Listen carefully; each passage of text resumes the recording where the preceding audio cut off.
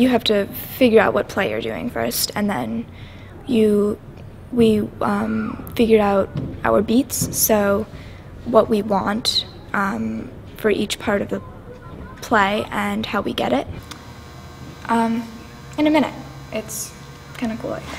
Sometimes your characters and your scenes have like lessons and advice kind of like hidden in them, so like you do learn a lot from your scenes.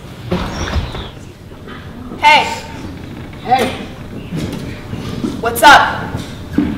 I like playing her because, first of all, I like doing the Southern accent, but